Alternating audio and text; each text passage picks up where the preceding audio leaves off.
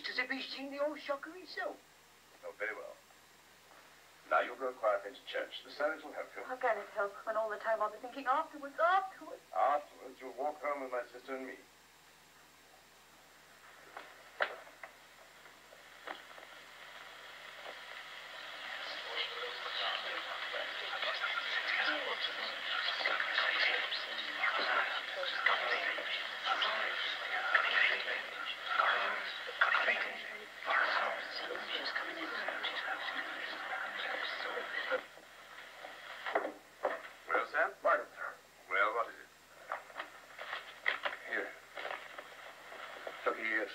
Another of those letters?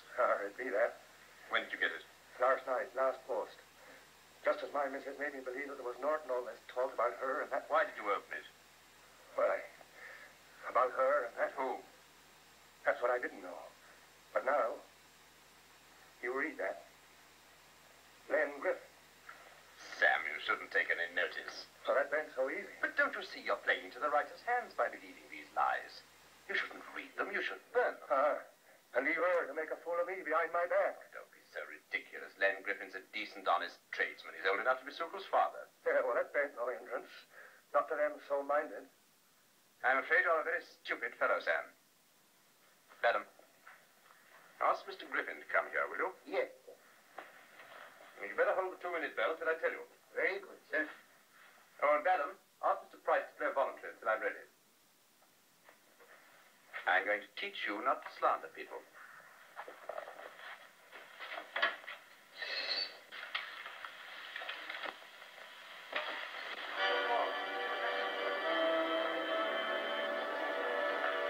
Len Griffin, sir. Here you go. But don't be keeping him. Griffin, I've asked you here to tell you that one of those horrible letters has been received accusing you of paying attentions to Sukel Hurrin. Me, sir? Me and Sukel? Why, the thing's laughable, sir. He'd as soon jump in the pond as look at me.